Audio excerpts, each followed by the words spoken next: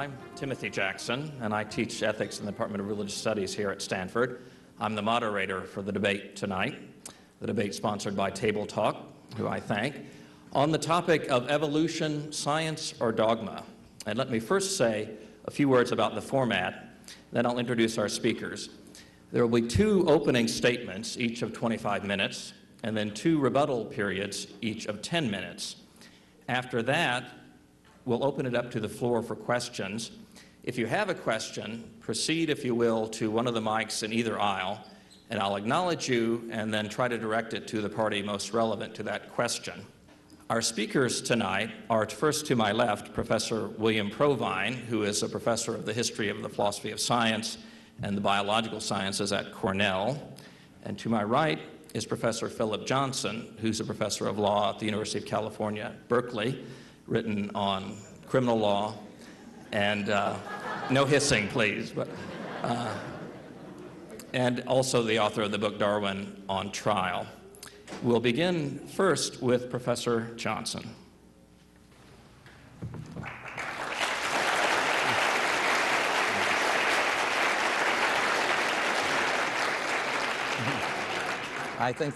I think they'll be moving a few things as I start. Don't let that distract you, and it won't distract me. This is, I think, the fourth time that Will Provine and I have met in debate, the other three times being at Cornell University, two of them in front of his class in evolutionary biology. So I feel qualified to say where we will tend to agree and where we'll tend to disagree during this debate. First, where we agree. Will Provine and I agree that the modern neo-Darwinian theory of evolution is fundamentally inconsistent with any meaningful theism, with any meaningful God who acts as a creator of the world.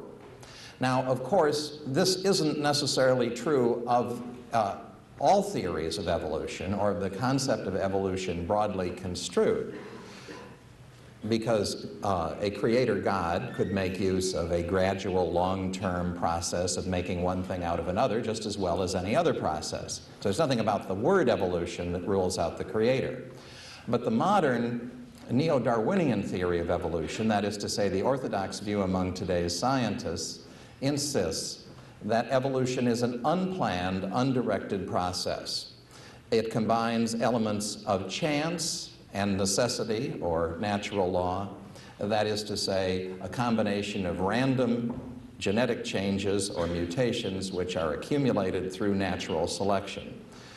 These are impersonal material forces reflecting no pre-existing intelligence and no guidance, so that human beings, as the outcome of this process, are essentially an unplanned accident of nature. Now, it's evolution in that sense that we're talking about, and evolution as a comprehensive theory of the history of life, of how we and other living things came into existence. The implication of evolutionary biology in that sense is perhaps not exactly that God does not exist. It'd be more accurate to say that if God does exist, existing is about the only thing that God has ever done. God is permanently unemployed, has never found useful employment in the entire history of life because impersonal material forces were capable of doing the whole job and did do it. So if one attempts to hold a view of God as creator, it is a very attenuated view and one which tends to fade away into unreality. Now, I would agree with Will Provine on this, but I would tend to stress, more than the conclusions of evolutionary biology, that a theistic picture of the world is fundamentally inconsistent with the manner of thinking that evolutionary biologists have employed to reach their conclusions. That is to say, contemporary evolutionary biology, like much else in science, is based on the premise that nature is all there is. It is based on a premise of metaphysical naturalism. One assumes that at the beginning there was nothing but matter in mindless motion. It follows from this starting point assumption that impersonal, unintelligent, purposeless forces must have been capable of doing all the work of creation because there wasn't anything else. Purpose and intelligence could not come into existence on the basis of these assumptions until they evolved through unintelligent and purposeless processes. Now, this way of